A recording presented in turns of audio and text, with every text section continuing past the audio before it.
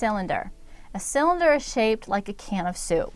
It has an identical top and bottom, and it has a rectangular body. Now think about a can of soup. If you peeled off the soup label, what would that look like? It would look like a rectangle that had been wrapped around the can. So if we break our cylinder up in parts, circular top, circular bottom, rectangular body or rectangular middle.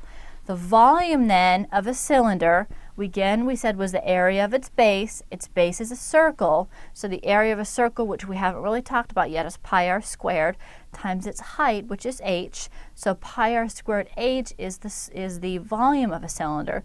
The surface area, now think about the can, has area on the top and bottom, which are the same, and then it has this area of the body. So the area of the top would be the area of a circle, pi r squared, and we're going to double that to account for the top and bottom. And then the area of the rectangular body, the area of a rectangle is simply length times height. So we have 2 pi r squared plus length times height.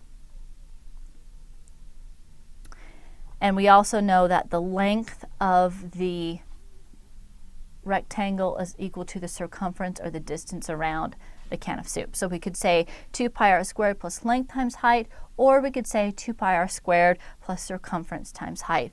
And we'll define these terms in just a minute.